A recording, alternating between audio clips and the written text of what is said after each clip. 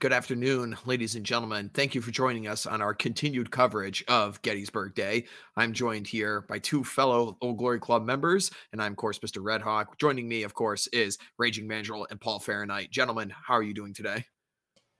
Well, thank you very much. Likewise, thank you very kindly. Yeah, excellent. And of course, we were just going over our previous stream the reasons for the Civil War in general, but now we're going to get into the meat of the day indeed. Of course, this is July 3rd, in which Gettysburg, the battle itself, occurred. So now we're going to go into a detailed description of the battle itself. So, gentlemen, I think it's important for us to start at the very beginning, the actual lead up to the conflict itself. So let's go over very quickly as to how the Union and the Confederate armies ended up in Gettysburg, Pennsylvania, and what would become the bloodiest battle in United States history.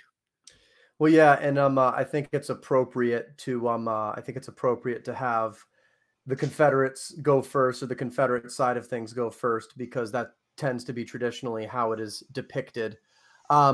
So, looking at the situation, it's the summer of 1863.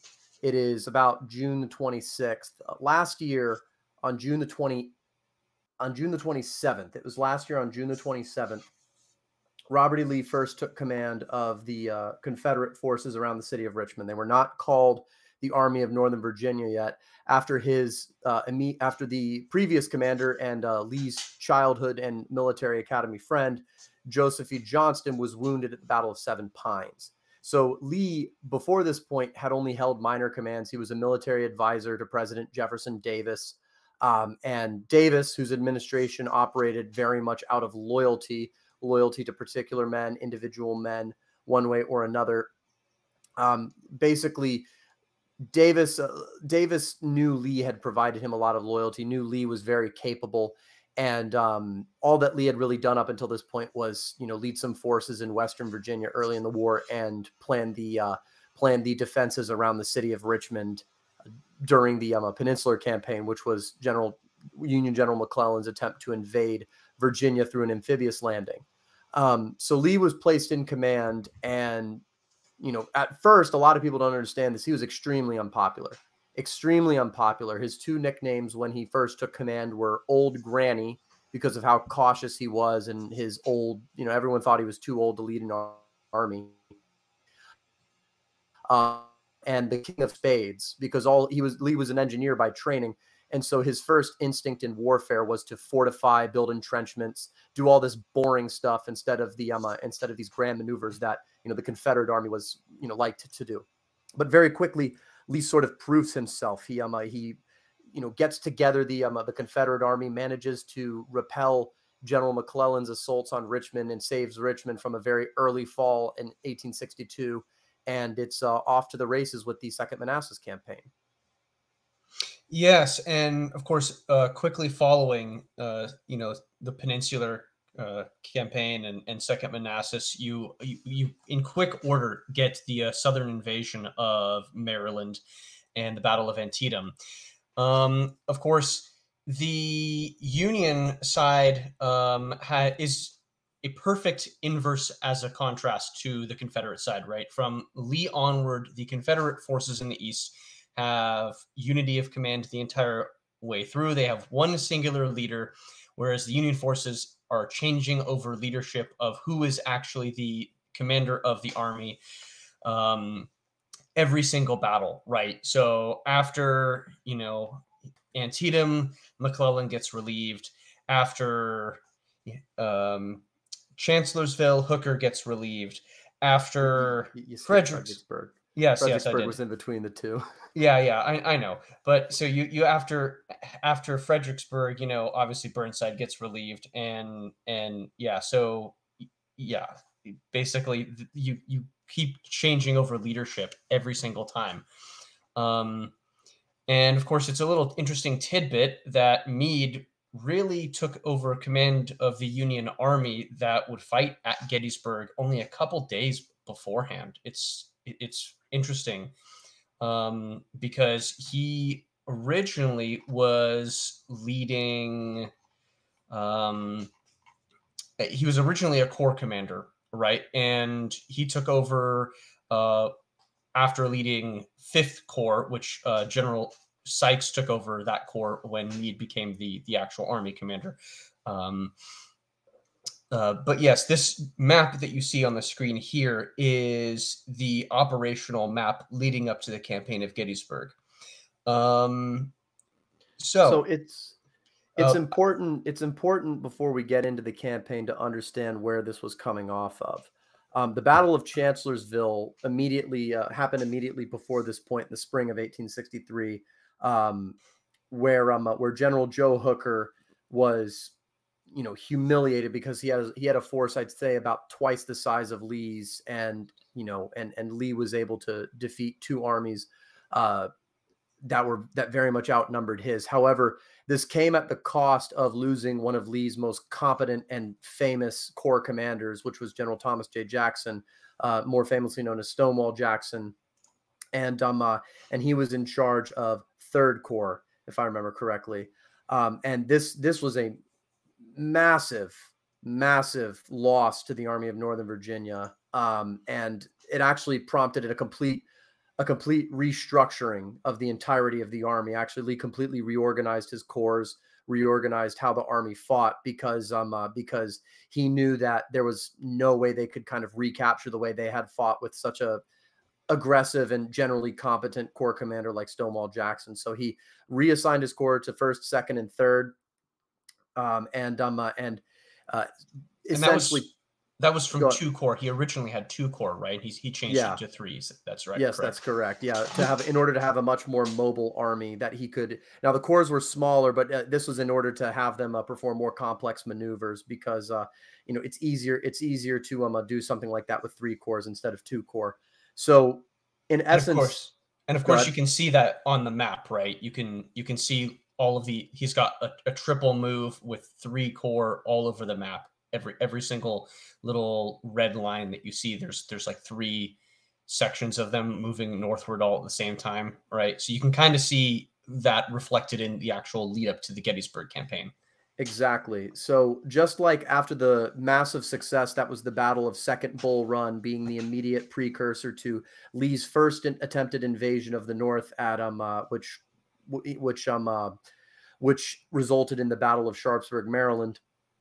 The Battle of Chancellorsville, the massive success at Chancellorsville, as the culmination of a very successful winter and spring of 1862 and 1863, led to the precursor of Lee's second planned invasion of the North. Now, the political pressure for this was Vicksburg was besieged. It had been besieged for a very long time by General Ulysses S. Grant over in Mississippi. Port Gibson, which was the other Vicksburg, was also besieged. These 2 cities were the primary arteries connecting Texas, Louisiana, Arkansas, and basically the western Mississippi states, which supplied the Confederacy with a lot of foodstuffs, manufactured goods, cotton, etc. And it was really the only thing keeping a Confederate stakehold on the Mississippi River and keeping the 2 halves of the Confederacy together. So Lee was go ahead. And this is largely in keeping with the Anaconda Plan, which was the Union grand strategy of the war, which is to split the South along the Mississippi River and to strangle the Confederacy using a naval blockade and prevent access to supplies from foreign nations. Exactly. And so the Confederacy still had an internal means of connecting itself via the Mississippi, but it was very much blockaded. So Lee was tasked by the Confederate government because he had a meeting with Jefferson Davis about this plan, and Jefferson Davis essentially tasked him with an attempted invasion of the North, to draw out and either ideally destroy or grievously defeat the Army of the Potomac north of Washington, D.C., in order to cause such a political morale shock amongst the Union and the general nations of the world that the Confederacy would achieve a couple of geopolitical objectives. Number one, they would achieve support of foreign nations, as they showed that they could triumph on the field of battle even despite being massively outnumbered, and this would give them legitimacy as a nation and hopefully secure Britain and France's support, which the Confederacy believed would be their key to victory. Second, they hoped to cause such a morale shock amongst the Union government that they could present, that Jefferson Davis could present a letter to President Abraham Lincoln simultaneous with the securing of that foreign support, essentially offering a peace where the Confederacy would be allowed to secede and, an armistice would be signed. So that's the general goals that the Confederate government is going towards. And Lee devised a plan to head north, splitting his corps 1, 2, and 3, using the Blue Ridge Mountains to essentially keep his corps from being observed, because the Confederates had more or less uncontested control over the Great Valley ever since Stonewall Jackson's Victorious Valley campaign in 1862. And Lee planned to attack the Union Army, or draw the Union Army out somewhere in Pennsylvania. Yeah, indeed. So as we can see on the map here, we have all of our, corps from both sides of the fighting, all, centering around Gettysburg, Pennsylvania, which just happened to be where the men ran into each other. And this leads up to the actual first day of engagement here on July 1st. Here we go with the map right here, where, the Confederates and the Union armies actually first clash for the first day. So, gentlemen, how would you walk us through this? What is actually occurring here on July 1st, 1863?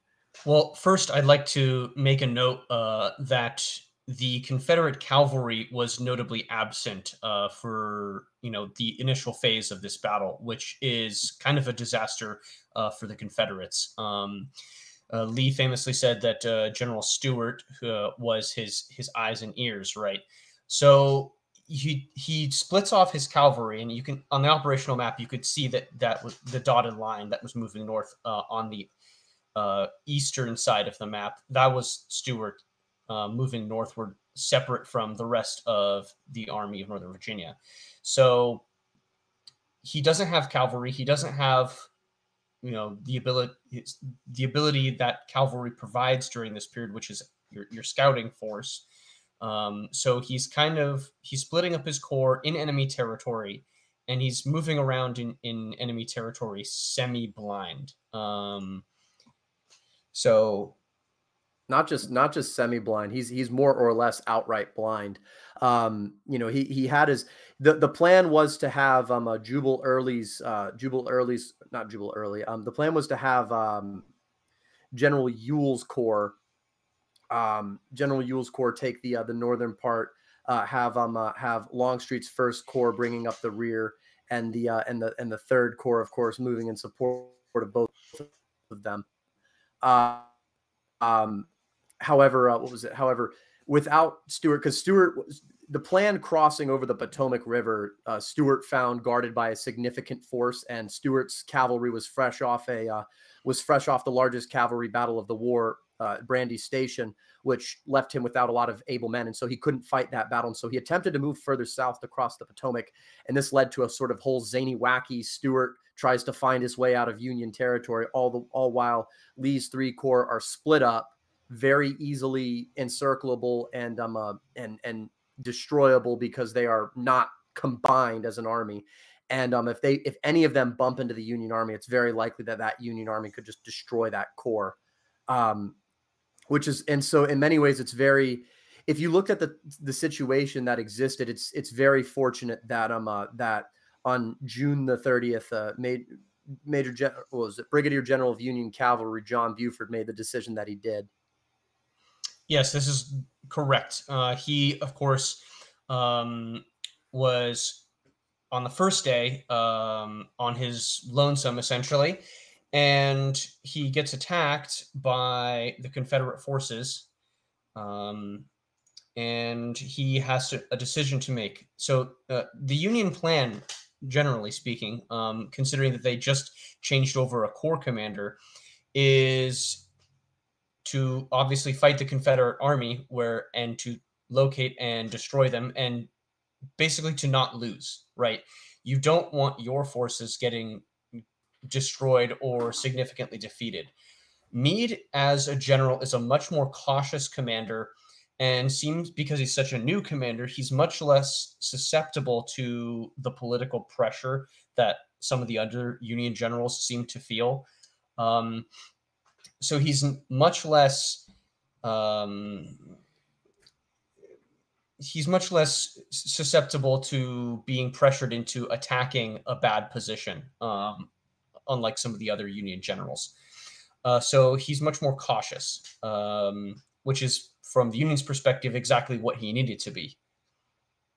Yeah, and so in essence, General George Meade actually he was personally familiar with General Lee. They were both engineers by training. They were actually both on General Winfield Scott's topographical engineer unit during the Mexican War, when General Winfield Scott did his sort of not revert, but like he redid Cortez's landing at Veracruz and then marching up to Mexico City. And they were both very famous men. Other people in that unit that one might be familiar with was PGT Beauregard and George McClellan himself. But yes, that was very much Meade's strategy. Meade, being a very cautious commander, was in essence looking to locate Lee and then attempt to bring to bear as many numbers as possible. He was very eager not to make the mistakes someone like the sort of vainglorious, aggressively foolish attackers like John Pope, who lost at Second Manassas, or like Joe Hooker, who lost at Chancellorsville, would do. But Brigadier General John Buford, who's the commander of the Union Cavalry, he was this sort of cowboy type.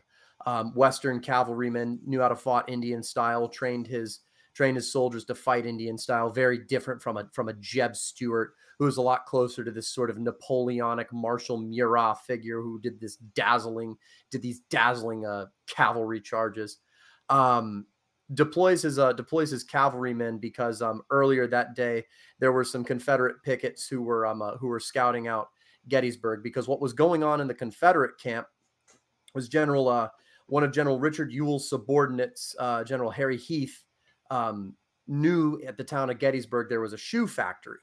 And so he requested from General Ewell to go relieve the town of their shoes in order to dress up his men, because most of the Confederate army, not only did they have very poor uniforms, very ratty, ragged, dirty soldiers, but most of them, I don't know about most of them, but a lot of them just did not have shoes.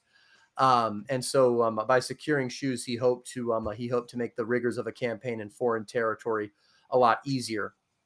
And so on the day of July the 1st, General Buford deploys his cavalry dragoon style in a layered series of defense in order to fight a holding action against General Harry Heath's brigade. General Harry Heath, first, and despite having orders, Lee gave orders to all of his generals: do not engage, do not engage, do not engage, wait till the army concentrates. Harry Heath was not, because he was blind, he didn't have cavalry. He he believed that he was going up against a sort of Union Home Guard unit, which was these local militias that would concentrate around these towns, especially when Confederate forces were reported in the area. And these were not professional soldiers; these were old men and young boys with not very complex military weapons. And General Heath believed that they wouldn't stand very long against a professional, disciplined, battle-hardened brigade of infantry. However, he encounters General Buford, who, even though he's outnumbered about 3-1, General Buford has about 3,000, General Heath has about 10,000. Buford's cavalrymen are armed with repeating rifles and are arrayed in a very well-structured defensive position with some horse artillery, and they're able to beat back the first couple of attacks of Harry Heath. And so Harry Heath decides to commit his whole brigade for, which then immediately commences the battle. And General Ewell hears about it and believes that the battle has started. And so he begins concentrating his corps around the town of Gettysburg. It's about this time that Lee rides up and he's appraised of the situation. Yeah, and of course you've heard the famous names, right? You've got McPherson's Ridge, which is where Reynolds and Doubleday, they bring up their corps in response once they figure out that Buell is getting attacked and they need to get up and help him. So, you have the Union reinforcements just start pouring in throughout the course of the day. It's somewhat piecemeal. Nobody really wants to fight this battle at this point. The Union forces just kind of under Reynolds just realized, oh, crap, the Confederates are all here. Let's just fight them here. Why not? And and so famously Reynolds brings up his corps and helps to relieve Buford, who's obviously very grievously outnumbered. Yeah, and so General Reynolds was one of the most respected men of either side of the army. He was one of the few professional, competent officers that the Army of the Potomac had. However, he was prevented from ascending to command mostly due to the political restrictions. Reynolds was offered command of the Army of the Potomac a few days prior to Meade receiving the offer, and Reynolds basically said, "I will accept it. I will accept it, given you give me freedom of maneuver. You give me the freedom essentially to act with carte blanche without any sort of control from the federal government, from Washington, D.C." And this was obviously refused, and so he refused the command. A lot of people don't understand this about the Army of the Potomac, but it was almost entirely sort of dictated from Washington, D.C. by General Halleck, who was kind of the commander in chief of the military under Lincoln, and Lincoln himself. This is the reason why, if a general lost a battle or lost too many battles, then he was sacked, fired, and another one was appointed in his place. And so this didn't really exactly breed competency within the general staff and really the entire officer corps of the Army of the Potomac, because political sort of loyalty and being the guy who was willing to play ball with the central government who wasn't there on the field led to this sort of command, this style of command. But yes, General Reynolds brings up his corps, comes into contact with them, with pretty much all of Ewell's corps, and Lee is informed of the situation, and he is mad. He is mad. His orders not to engage were directly disobeyed. He does not know where Stewart is. He doesn't know what's going on. He's his deepest fears. He's afraid that the entire Union Army is about to smash his three corps piecemeal. However, he gets word that Early's brigade or Early's division rather, under Ewell's corps, is marching down from Carlisle completely unopposed. He also gets word that his other corps under A.P. Hill are marching up from the south, from Frederick, Maryland. And basically they're all kind of converging just almost by complete happenstance at once. And Lee ascertains correctly he's only up against really two corps, and he's about to get three corps that are all converging at very tactically inconvenient areas for the Union commander. Add to this the fact that during the first day, during the fighting that occurred when General John Reynolds brings his corps up, he was killed during a charge, which means that the ranking officer on the field was dead, and there was very much confusion among the high command. This caused a rout, combined with, because this happened right at about the same time that Jubal Early and A.P. Hill arrived, which kind of was too much for the Union Army to handle. And so they all break. They retreat through the town of Gettysburg. One very famous anecdote is that General Schimmelpfennig, who was I think a Prussian officer prior to immigrating to the United States and becoming an officer in the Union Army. He was in command of one of the German divisions. He was separated from his men in the retreat, and he hid in a farmhouse for the entire 3 days of the battle because he was behind Confederate lines. That's a funny story. Speaking of generals getting shot, so there's a famous story about General Harry Heath, who obviously was pretty heavily involved in the first day. And he happens to get shot in the head, but somehow doesn't get outright killed. And the story goes is he had a bunch of paper that he had, because obviously the day of July 1st was an extremely hot and muggy day. So he had some paper that he had stuffed into his hat band, which kind of acted like a sweatband. And apparently this saved his life and ensured that he didn't get killed by a minie ball. Yeah. And he has a head wound throughout the day. But at the what is it? The end of not about halfway through the day of July 1st, General Lee kind of accepts the situation, actually sees it as a tactical windfall given his very poor strategic position. And General Longstreet has ridden up his Longstreet's corps. I think Longstreet's first corps was lagging behind. They had not been able to join the battle on the first day because they were last in the order of march. But Longstreet himself was up. And he was also initially very supportive because of the tactical success that they had achieved.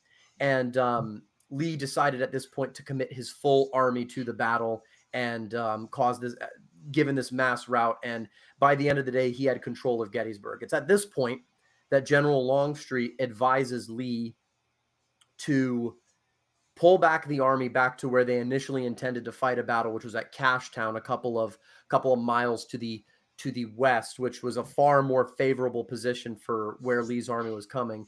And Longstreet used the logic that now that Meade had been defeated, he would get orders, he would get pushed very hard from Washington, D.C. to pursue Lee's army further into the Great Valley of Pennsylvania.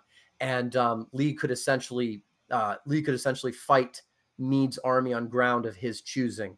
Lee disagrees. Lee does not decide to go with this course of action because he believes that he does. I don't whether he disagreed with Longstreet's logic or whatever. He believed that the battle was to be fought there at Gettysburg, and that Meade was in a very precarious position. He wouldn't be able to bring up his army in time to reinforce them in time, and that if he could just push them off that ridge, he could achieve his victory that Richmond was pushing him to get. Go ahead. Unfortunately, this is the first mistake, right? The Lee, obviously, in terms of the order of battle, is pretty significantly outnumbered. The armies of the Potomac and Northern Virginia, the Army of the Potomac has far more men in total. And yes, okay, you have a tactical success on the first day, but you weren't able to finish off the corps under Howard and under Reynolds on the first day, right? You just simply push them off and they retreat through Gettysburg and go to what's commonly known as the Fishhook, right? And of course, we'll get into that position in a moment. Yeah, but if you gentlemen are ready, we can almost transfer into the second day here. If you are ready. Yeah, but I agree with the strategic analysis that what Lee should have done was what Longstreet recommended. Longstreet had the better call on this. In every single case in this war up to this point, the Union forces, their army commander always got pressured by Halleck, by Washington, to go on the attack when it wasn't actually tactically beneficial, when it wasn't a good situation. And every single time, it always ends in a Union defeat. And this is pretty much what the Confederates should have done. If they had achieved some sort of disastrous defeat against the Union forces, even if it's tactically a defensive scenario, that's still going to be a victory. So, from Lee's perspective, what you want is to win, right? And you don't want to lose. And you certainly don't want to fight a battle where you take basically the same amount of casualties as the enemy. But anyway. Yeah. Right. And so, well, go ahead, Paul, and then I'll. Yeah. So transitioning kind of into bringing about July the 2nd, the night of July the 1st, after the battle is sort of subsided, Lee, during the day, Lee ordered General A.P. Hill, who was the replacement for sort of Stonewall Jackson's role. He was one of Stonewall Jackson's most aggressive commanders. Lee ordered A.P. Hill during the first day to take the high ground south of Gettysburg that the locals called a Little Round Top, if practicable. Those were the two words that this was one of the second mistakes. All right. Lee gave too much leeway with this command. A.P. Hill was new to Corps Command. He had the biggest shoes to fill in the Army of Northern Virginia, being Stonewall Jackson's. And he decided, being a cautious new commander like Meade was, that it was not practicable. Now, this was during the day. During the evening, General Isaac Trimble, who was not under any major command at this point. He was kind of an attaché to Lee's headquarters. Lee kind of detached him to go sort of observe Hill's command. General Trimble basically said to AP Hill and General Ewell, who were watching sort of the lines get set that evening, he said, he very famously said, "Give me one division, I will take that hill. Give me one brigade, I will take that hill. Give me one regiment, and I will take that hill." And they all kind of ignored him. And he kind of complained. He basically went to Lee and he complained. He's like, "We should have taken the high ground, and now we're going to have to take it the next day." And, and even then, even by the early morning, the high ground wasn't occupied, the morning of July the 2nd. But Longstreet's corps comes up in the night of July the 1st. They get a raid. Lee starts planning his battle plan, and his big plan is to do a massive push on the Union right flank with Longstreet's fresh troops who are not engaged, supported by AP Hill, while I'm doing a distractive attack on the Union left flank.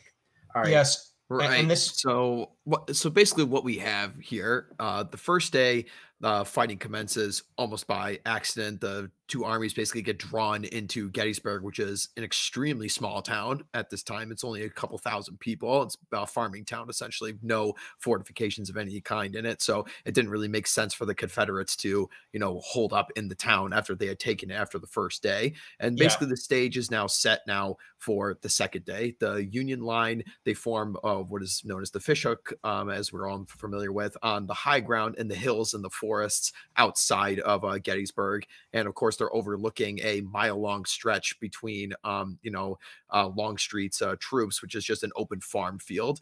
So they have their artillery on the hills. There's thick forests on top of those hills as well. And the Union line, or the Union troops, which are around 90,000 strong at this point, are just going to hold up and basically wait for the Confederates to attack with their 70,000 troops. And this is basically what's going on into the second day of the battle here. So take it away, Jens. Yeah, and I would just go back to the situation on Culp's Hill at the northeastern end of the fishhook. It was so incredibly disastrous for the Confederates to not have Stonewall Jackson at this point, because you can, and everybody who is a Civil War scholar or who studies the Civil War history knows that Thomas Jackson, as a general, would have absolutely been aggressive enough and intelligent enough to take a advantageous position after you had already swept the field of enemy forces on the first day of the battle. So that's just, I guess, the vagaries of fate, really. Yeah, indeed. What might have been. But basically, so what's going on the morning of July the 2nd? All right, Lee has arrayed his troops for attack. Lee has arrayed his troops for attack on the hill on Little Round Top, and pretty much throughout the entirety of the Union right flank. Longstreet has his fresh corps up, notably absent Pickett's division, which was the final division on the march of the Army of Northern Virginia. And Lee orders Longstreet to attack. Now, Longstreet, they have an initial meeting at the beginning of the day. Longstreet once again attempts to advise to Lee, "Hey, they're really fortified on that hill. I don't think we can take it. I highly advise we pull back." Lee is adamant. He wants to attack. He wants to drive them off the high grounds and all of that. And so Well, people right at the start here hearing this would kind of think that's kind of foolhardy to go and attack, but we have to remember that Little Round Top is the Union line on the south side. So if you take this, you can overrun those hills and cave in the entire Union flank. And at that point, when you have them surrounded, it's much easier to fire upon them. And that's essentially, the victory that Lee wants right there. You could fire upon them from the higher hilltop positions, and there you go, right? Correct. And the plan for day two is essentially a pincer movement, right? You have the attack on Culp's Hill and the attack on Little Round Top. And so if you can, if you imagine, none of the stuff in the middle of the map, which is all Pickett's charge, that's all day 3 stuff. But the top of the map and the bottom of the map are basically all the attack arrows going. So it's just essentially kind of a pincer move and taking these 2 hilly positions on every single on the ends of the Union Army. And if you could take those, obviously you win. And so if the Confederates had a chance at victory, it was being able to take those tactical positions. Yes, and Longstreet, who is ordered to attack that hill, chooses General John Bell Hood as the spear point of that. Now, General Hood, he had been promoted. I think he had been promoted from brigade commander to division commander. Hood was very famously the brigade commander of Hood's Texas Brigade back when Longstreet was a division commander. And his sort of finest hour was both he had 2 really notable moments. The Battle of Gaines Mill, he led a very, very aggressive assault that very much shaped the outcome of the battle. And then at the Battle of Sharpsburg, at the Battle of Dunkirk Church, the Texas Brigade held at Dunkirk Church. I think they began the day with something about 800 men, and they ended the day with something about 200 men. And in essence, the Texas Brigade was Lee's shock troops. They were the most aggressive unit. They were the most well-known unit of the Army of Northern Virginia, and their commander was John Bell Hood, who was probably the most aggressive commander of the Army of Northern Virginia. He was an attack dog. He was a raging cowboy from Texas, and he was kind of the perfect commander for the perfect unit. And so when he got promoted up to division level command underneath Longstreet's corps, he kind of kept that aggressiveness, which is why his division, including the Texas Brigade, was chosen for the attack. But even Hood, who was a really aggressive attacker, looking out on the hill, talking with Longstreet about how the attack would go, Hood insisted that it was not a good idea to assault up through that hill. He insisted that they go around the right, that they attempt to outflank the Union line. And Longstreet kind of shook his head and basically said, look, this is the battle plan. I need you to go up and take that hill. And Hood, very famously, he attacked under protest. He did not believe it was the right tactical decision, but he obeyed orders, and he led his division into an attack. Yeah, and so you can see that this decision entirely is Lee's decision. It's no one else's. Longstreet has told Lee by this point, sir, I don't think this is a good idea. The people under Longstreet have said, I don't think this is a good idea, but we're going to do it anyway. It's true. And so, Mandrill, what's going on with the Union line at this time? Okay, so obviously the Union forces are now assembled after the first day. They're reeling after the death of General Reynolds, but Meade is now on the field. The positions are taken in the Fishhook, but there's a bit of a problem, right? You can see there's a little strange bulge in the center of the Union line there, which is that's going to be Sickles, which Sickles in the Peach Orchard gets himself a little farther ahead than he should be, and almost causes trouble for the Union lines, because if the Confederates had decided to attack there, well, then you can achieve, by the destruction of Sickles' units, a breach in the center of the Union line, and therefore the Union now has to make a battle plan that doesn't involve holding the two ends of the line. Now I have to defend my center. So this is basically the big test for the Union of the day is I hold the positions on both Culp's Hill and on Little Round Top, and whatever action is going on in the center, I just make sure that it doesn't end in disaster there. So that's literally what's happening there. Sickles, no one knew why Sickles advanced his corps so far forward. but it very much was saved by that's why the battle at the Peach Orchard happened, because Sickles' soldiers were just that far forward. And he pulled them back in a fighting retreat. Sickles was wounded and during the battle, and he was actually unfit for command after the war. Yes, he lost a leg, if I remember correctly. Yeah, his right leg to a cannonball. Yeah, he lost his right leg, but that did not stop him from, after the war, fucking the Queen of Spain. So, that's a real story that did happen. I didn't know that. Wow. Yep. She was the deposed Queen of Spain, though. But she was a very, very infamous nymphomaniac, and Sickles had a rendezvous with her. But that's Sickles. That's there goes Dan Sickles from the war. Meanwhile, Hood's attack uphill is not going very well, mostly because he is meeting up against resistance of some of what was it? It was what was his name? Winfield Scott Hancock. That's who it was. Winfield Scott Hancock, who I believe was in command of 4th Corps. I could be wrong. Hancock was in command of 2nd Corps, but go on. 2nd Corps. Yeah. So I think he was once again, I could have this wrong, but I believe he ascended to Corps command after Meade was promoted.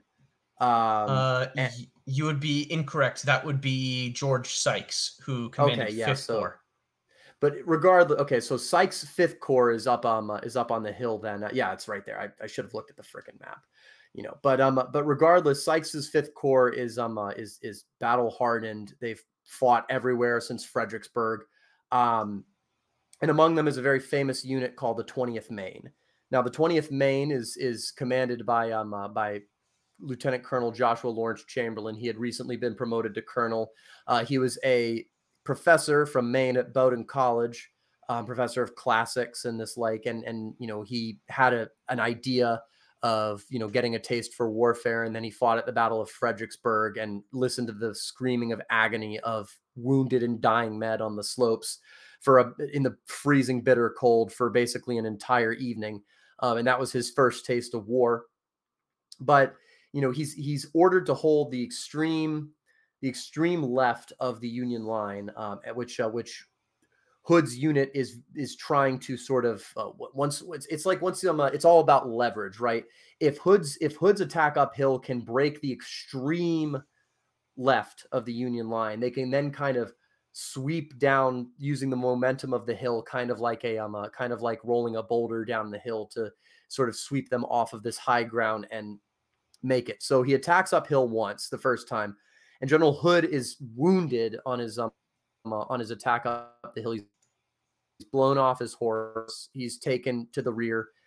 His soldiers don't know if he's living or dead, but they decide to keep attacking anyway, and they're repulsed the first time.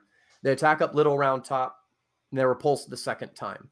And they're like both sides, both the Union holding the top of Little Round Top and Hood's division attacking up Little Round Top are just taking absolutely grievous casualties. The Confederate soldiers, they're climbing up very rocky outcroppings, very thick forest. I've been to Little Round Top, and I'm telling you, I look like I would get out of breath climbing it without, bullets flying my way. Indeed. I too have been to Little Round Top, and it is an extremely imposing position for sure. Yeah, the United States has done a fantastic job of maintaining the battlefield to be extremely similar to what it actually was during that day. Very, very thick forest. You're moving up a steep incline. You can't just charge right up it as quickly as possible. So as the Confederates are slowly making their way up the hill, they're suffering from heavy fire from Chamberlain's main division. So, yes, very difficult fighting indeed. And to give credit where credit is due, the Union forces in defending this area are not without loss themselves. They took quite a few casualties in return. I think there was a brigadier general named O'Rourke, if I remember correctly, who's an Irishman who got killed in Little Round Top. So it's not like the Union forces are not taking any damage in return. Right. So Yeah, it's very much back and forth fighting here. And then, of course, well, we'll be talking about this on the stream afterwards today, but the famous scene from the Gettysburg movie and as well from the battle itself here, where, Chamberlain's men are out of ammunition and basically they have nowhere to go. They can't retreat because then the Confederates can just run over the hill and cave in the Union flank. So they have to fight. And why don't you gentlemen walk us through what they decide to do? yeah. So Chamberlain, what is it? Hood's division regroups, attacks uphill for the third time.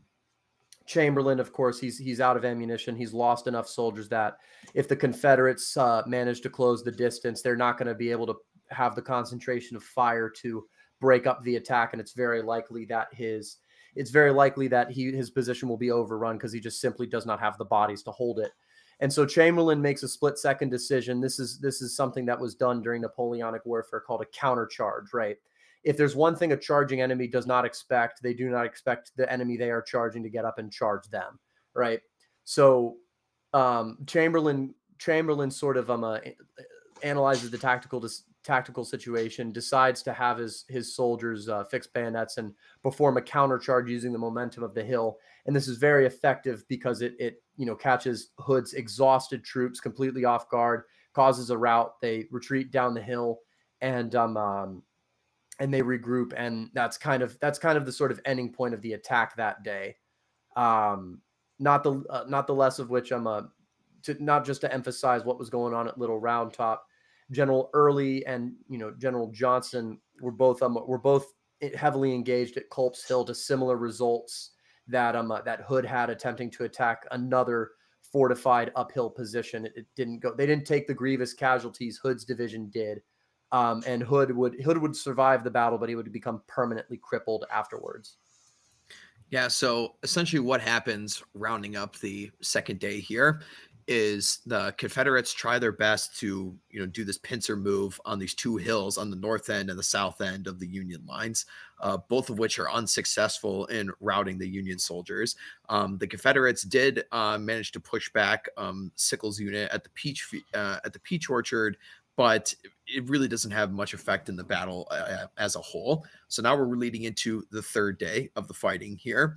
And this is going to be the bloodiest day of the battle. And up until this point, the bloodiest battle in American history. So why don't you gentlemen walk us through the third day of the fighting on July 3rd, 1863, 160 years ago to the day. So yes.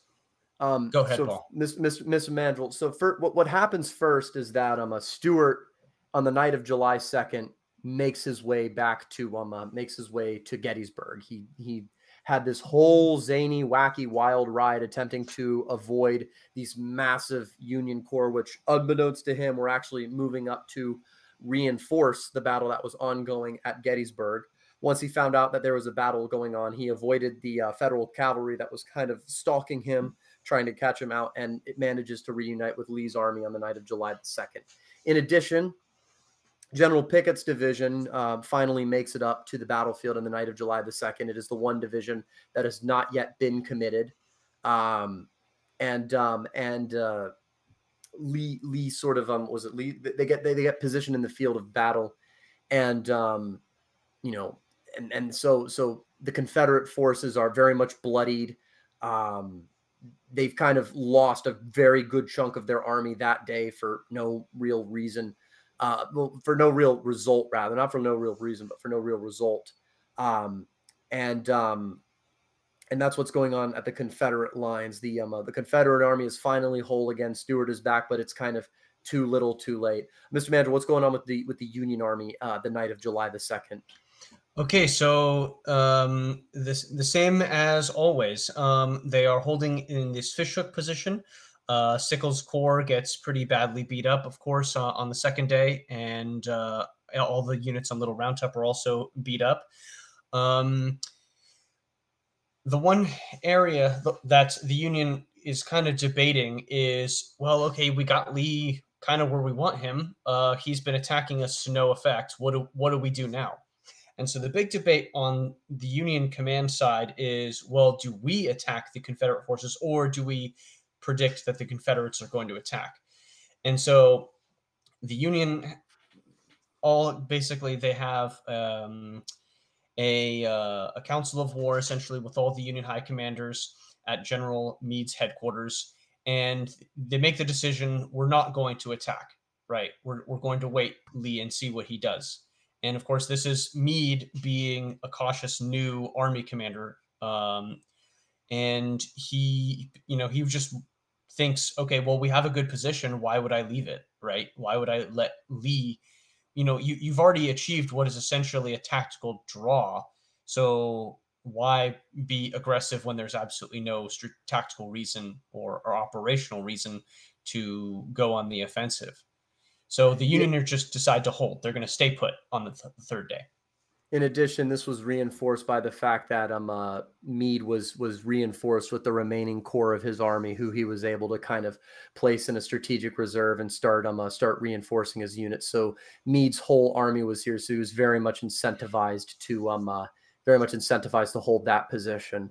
But the morning of July 3rd comes, and Lee arranges the fresher divisions and informs his generals that he is planning an all-out attack in the center of Meade's army. And Longstreet just thinks this is absolutely insane. Longstreet is basically pleading with Lee, begging Lee at this point, please pull back. We're not going to push them off that hill. They were very likely reinforced overnight. We do not have the men to be spending here. We might as well just pull everyone back, coalesce, either fight them elsewhere or just pull back into Virginia, because otherwise, Longstreet believed that the army was going to be destroyed. Lee disagrees with him like he disagreed with him the previous day. This is very, very out of character for Lee. Everyone, Gettysburg now the Civil War is probably the most Monday morning quarterbacked war in American history. All right. That's for sure. But Gettysburg is the most Monday morning quarterbacked part of the most Monday morning quarterbacked war in history. And it's mostly just because Lee, no one knows what Lee was thinking, how he was thinking it, or why he was thinking it.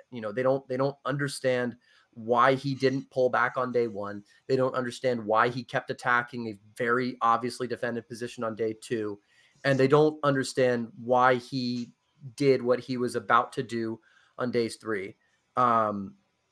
So go ahead. Explain to us, Paul, what possible reason could Lee have had to make this what obviously to us seems like a suicidal attack on the third day? What tactical reasoning does he have to make this attack in the first place? So a lot of people, at least this is how people ascertain it, Lee probably believed that that Meade had not been reinforced as quickly as his subordinates were saying. They believed Meade was very much weakened, bloodied. Because of the fighting on the first day, because of how much he had bled them on the second day. On the left and the right, Lee believed that because he had weakened them on the left and the right, Meade had reinforced the left and the right, expecting continuous attacks, and that Meade had not reinforced the center. He had weakened the center actually in order to reinforce the left and the right, which is why Lee was arranging the less damaged divisions, including Pickett's uncommitted division, which, by the way, Pickett's division had not experienced combat prior to this. But General Pickett himself had, but not his division under him. They were a Green division from Virginia, and so Lee had this idea that he would perform this sort of massive Napoleonic assault at the center of the Union line, immediately following a massive artillery barrage. At that point, it was the largest artillery barrage in the Western Hemisphere at that time in history. It still is. There hasn't been a larger one since. There hasn't been enough guns arrayed in that manner to perform another artillery barrage like that. I mean, not counting stuff like nukes and all of that, but yeah. So Lee, in essence, orders Colonel Edward Porter Alexander, who's this sort of artillery genius of the Army of Northern Virginia, to array most of his guns and to expend almost all of his ammunition, softening up the Union center. He then orders General Johnson Pettigrew, General George Pickett, and General Isaac Trimble, as well as General Anderson and General McLaws, to array at the center on Seminary Ridge, where Lee's headquarters has been, in order to do a massive attack in the center. All right. Now, Longstreet he begs with Lee. He tells Lee, look, we should not do this. I don't know. You know, they've probably reinforced overnight. The artillery, we don't have the concentration of firepower. We don't have the ammunition. Even if we do push them off that ridge, you know, they're just going to reinforce and push us back, and they're not going to have this mass rout. But once again, Lee is adamant. He decides that this is what we are going to do. And I think it was Longstreet who was quoted very famously of saying, I don't think any 10,000 men ever arrayed for battle could take that ridge. And I will say, theoretically, this attack on the center is possible from a Napoleonic standpoint. If you have the kind of guns, if you have them, and the difference that I see here is the manpower, right? The differential in manpower. If, you know, Napoleon really would never try something like this if he was outmanned. Every single frontal attack you ever see him make in places like, especially at Wagram, he always outnumbers his enemy pretty substantially. So there's always a reserve that you have once you can make an initial penetration in the enemy center of the line. Naturally, on the Union side, you have General Hancock, who's a charismatic figure in and of himself. Famously, during Pickett's charge, he stated, you know, when his troops told him, you need to get down, sir, please get down. He says, sometimes the life of a corps commander does not count. Right. And so, and of course there's, I mean, we'll get into that for the movie stream. I should keep that for the movie stream, but well, yes, the Union forces hold and manage to just stay put during this bombardment and receive the charge of Pickett's division. Well, you know, a lot of these moments that the movie sort of captures were actual tactical moments, like apocryphal or otherwise documented moments that did in fact happen. And you know, the Civil War is the most dramatic war I think that's ever been fought. You know, if you ever read the dispatches that these generals wrote to each other, you know, it reads like it's like a Shakespearean play or something like that. Like there was just so much like pathos. You know, you're just reading, and these are official military dispatches. It's like my most noble and dear general, those treacherous Yankees have advanced upon us in this position. I beg your permission to dispatch them as quickly as possible, that we may, whatever the South or whatever, signed, your most humble and obedient servant, or whatever. And it's like these are official military dispatches. You know, these aren't like love letters or anything like that. But yes, Lee concentrates his artillery, begins this massive artillery bombardment of the Union center of Hancock's corps, and accidentally invents the box barrage, which would then be used in World War I, which is the arraying of every piece of artillery available to target one single grid square, and then sending a infantry element to break through that massively weakened sort of grid square. The problem is that Porter Alexander's artillery, while accurate, was overshooting the front lines. They were absolutely wreaking havoc on the wounded, bloodied units that had fought the day before, and the field hospitals and the supply lines and all that. But the fresh new units that were holding the front of the line weren't really being touched. It is then the artillery barrage is to be kept going as long as possible. And, you know, Longstreet, who's the larger part of his corps has been committed to this, a large part of A.P. Hill's corps as well. You know, Porter Alexander basically tells Longstreet, when are you going to give this order? Because we're going to run out of ammunition to support the attack if you don't give it soon. And Longstreet can't bring himself to give the order. Pickett asks him, and Pickett and Longstreet were best friends prior to the war. They were both in the same regiment of infantry during the Mexican-American War. And it was very famously George Pickett. It was Second Lieutenant George Pickett and First Lieutenant James Longstreet, who were at the Battle of Chapultepec Castle. and Longstreet leads the charge with waving the colors to storm the walls of Chapultepec Castle, which was the final battle to take the fortress overlooking Mexico City. And he was wounded during the attack. And so George Pickett, who was Longstreet's best friend, picks up the colors and was the first American over the walls at Chapultepec Castle. But Pickett is asking Longstreet, for permission to charge. Longstreet can't give the order, so Pickett just kind of gives the order himself. And this begins a very, very long march over about a mile of completely open farmland. There's no cover other than like a little farm in the middle of it, which really only served to concentrate fire rather than provide cover to the men that were marching across it. And it was also an extremely hot day, so the Confederates couldn't just run right across it as quickly as possible. They were dehydrated, they were tired, and they're, being bombarded by artillery and gunfire.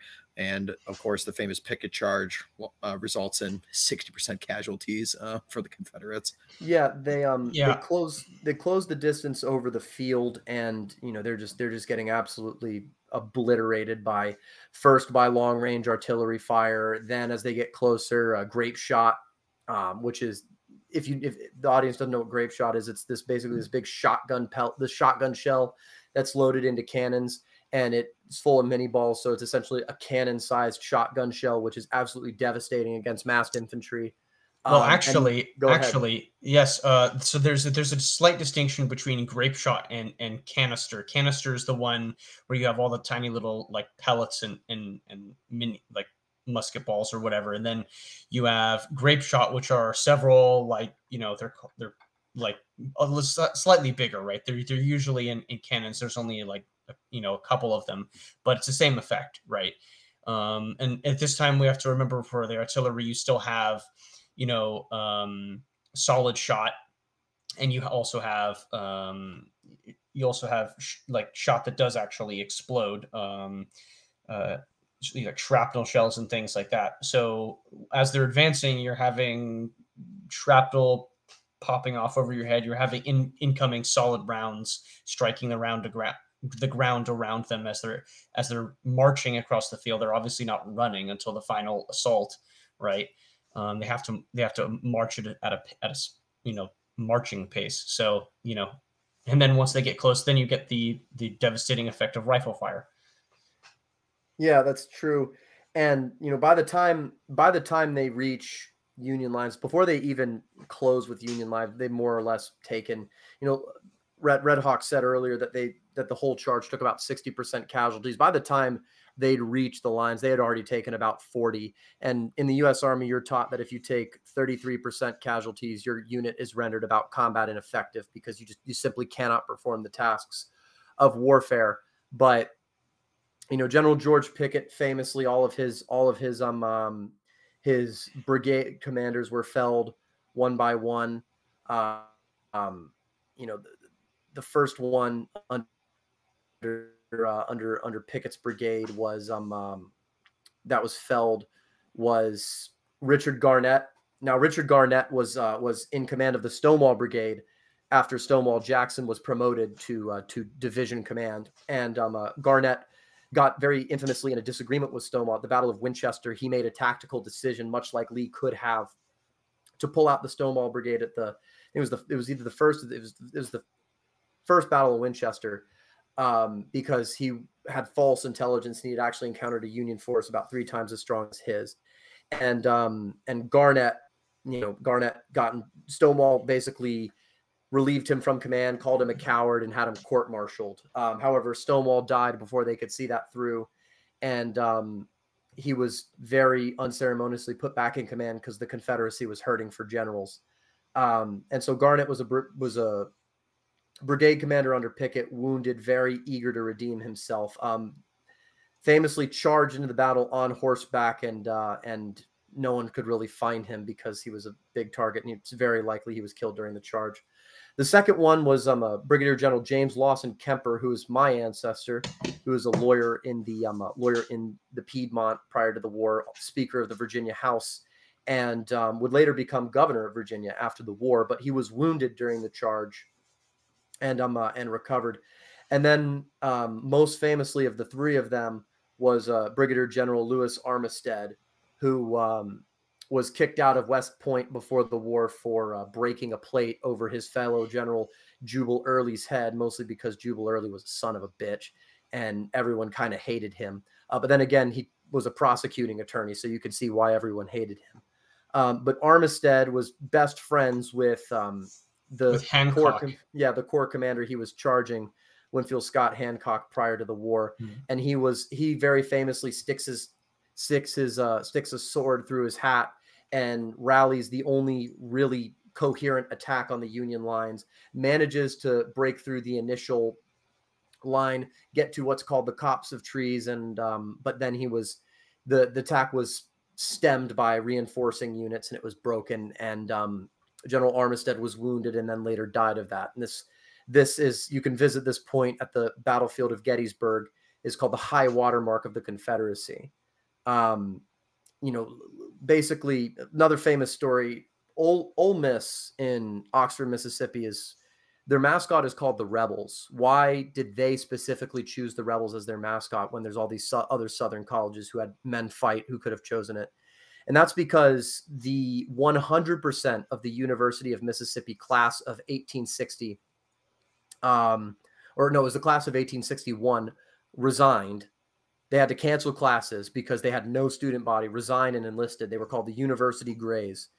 And they somehow were attached to, I believe they were attached to Pickett's division, but they were all from Mississippi, and they took 100% casualties, one charge, and they were all either killed or wounded. And that's why Ole Miss has had, I don't know, they still have the Rebels as their mascot, because their college took 100% casualties of the class of 1861.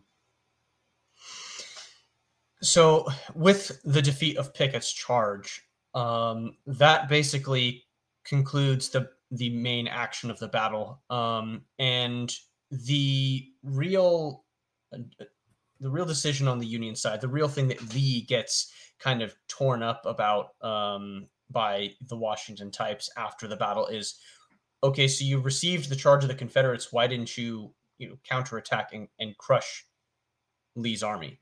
And the answer strategically and tactically is, why? You've already inflicted roughly the same amount of casualties that you've dealt out, which is, a tactical loss for the Confederate forces.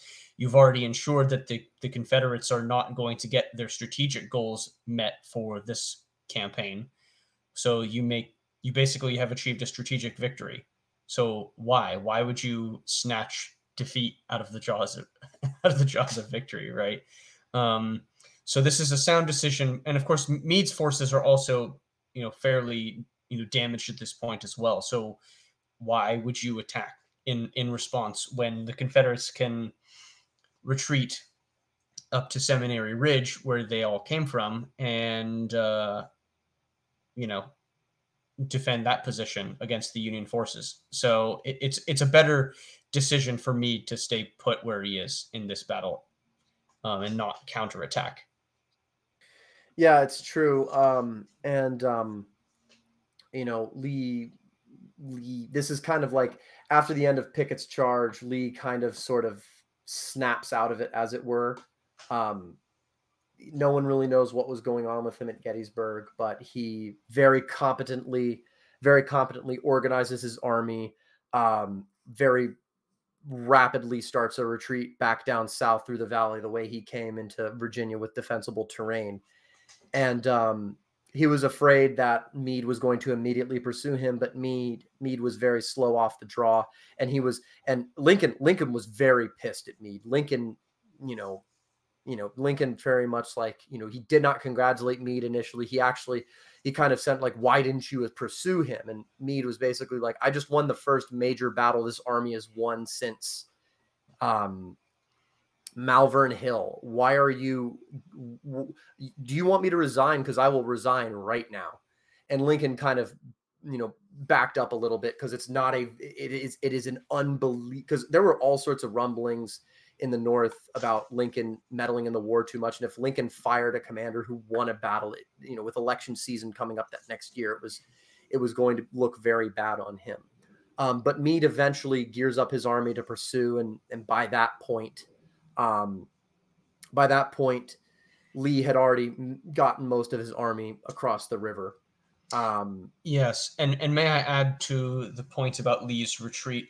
Lee, and especially Longstreet underneath him, no matter what happened, they always ensured the discipline and the good order of their troops. That goes until the very end of the war.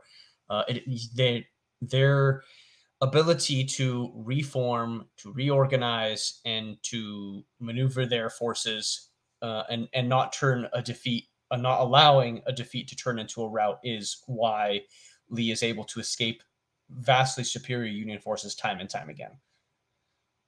Yeah, and I mean, this is very much remembered as the most decisive battle of the war. It could have gone either way in a variety of instances, but no one understands why Lee ordered Pickett's charge to this day. It was the greatest single mistake committed by any general on either side of the war.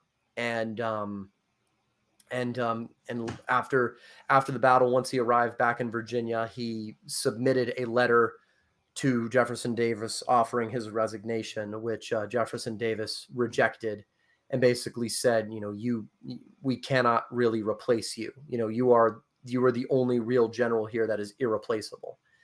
And so Lee licked his wounds and started recuperating his army. And you could very much say that actually the first half of the Civil War, this sort of very romantic Napoleonic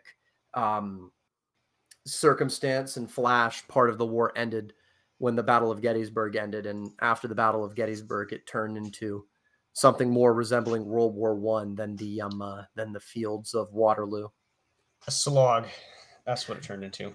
Indeed. So we're looking here in the actual aftermath of the battle, the bloodiest day of American military history. Bloodiest 3 days. Bloodiest 3 days, yeah. Yeah, indeed. With 51,000 casualties, both sides suffering extreme losses, 28,000 Confederate casualties to 23,000 Union casualties.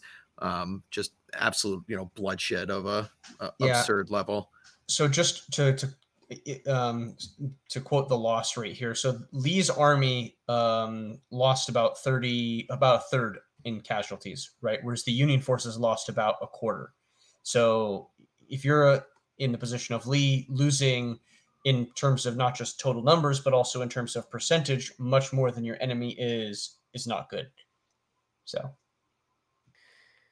Yeah, and Lee still had a coherent army afterward. The Confederate army was always kind of fighting from behind, and he eventually replenished some of his numbers, but it was the defeat at Gettysburg, and then the day immediately after, on July the 4th, Vicksburg surrendered.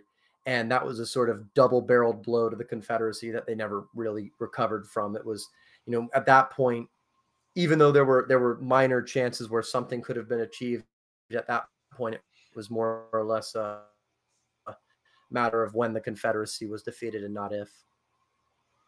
Yeah, of course. And then the final bit of aftermath of this is that President Lincoln would go on to give his famous Gettysburg Address several months later in November at the location of the battle here. So any other final closing thoughts here, gentlemen, on the Battle of Gettysburg itself? No, sir. I mean, really only this. No one knows what Lee was thinking, why he was thinking it, what led him to make the decisions he made, because it really was his battle to lose, and I think the only way people can understand it and people can really characterize it is when Shelby Foote was writing his 3-volume history of the Civil War, and he got to the Gettysburg section, he titled it Stars in Their Courses, which is the most famous section of the 3-volume work. And someone asked him, why did you title it Stars in Their Courses? And he said, because stars in their courses conspired to defeat Lee at Gettysburg. Yeah, excellent words to end on there. Gentlemen. Well, this has been a fantastic stream. I think we've done a fantastic job of explaining and the battle in great detail. And hopefully everyone in the audience has learned something and continues to join us on our coverage here on the Old Glory Club of Gettysburg Day. Stay tuned, because we are about to move right into discussing the famous Gettysburg movie. So please stick around for that one. I'm sure plenty of people in the audience have seen it. So stick around for that one. Any other closing thoughts, gents? Nothing. Nope. All right, excellent. Thank you for joining us on Gettysburg Day, and stay tuned. We'll be right back.